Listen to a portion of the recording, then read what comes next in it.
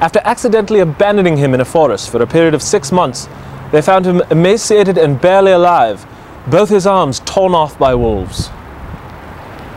I next spoke with Mr. Svi Dove, who, in addition to being a talented tampon salesman, has been working in the carpentry industry for the last 2 weeks.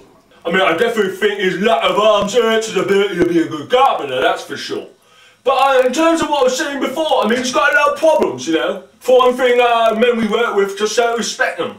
For example, there was one occasion in which one of that cunts we worked with at the mill replaced a stick of wood old Simon was working with in an old rolled up paper bag. This was almost as sad as it was funny because old Simon didn't realise what had happened for at least 2 weeks. I mean, this is now a joke that's been repeated several times, not just because it's so funny, but also because for safety reasons. I mean, we're concerned if Simon actually does get his hands on a piece of wood, he may hurt himself.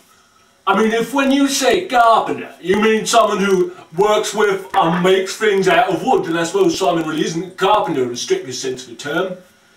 To my knowledge, though, Simon's never been around wood.